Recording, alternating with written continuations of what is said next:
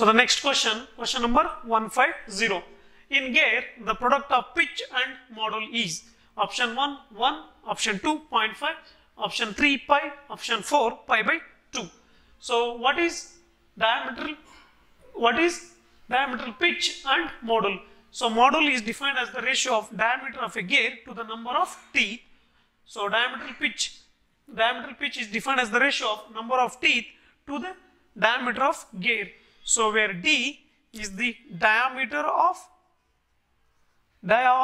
gear, N is number of teeth on gear.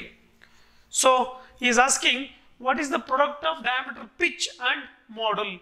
So we have formula for module and we have formula for diametral pitch. So M is D by N, PD is N by D. So what is the product of M into PD?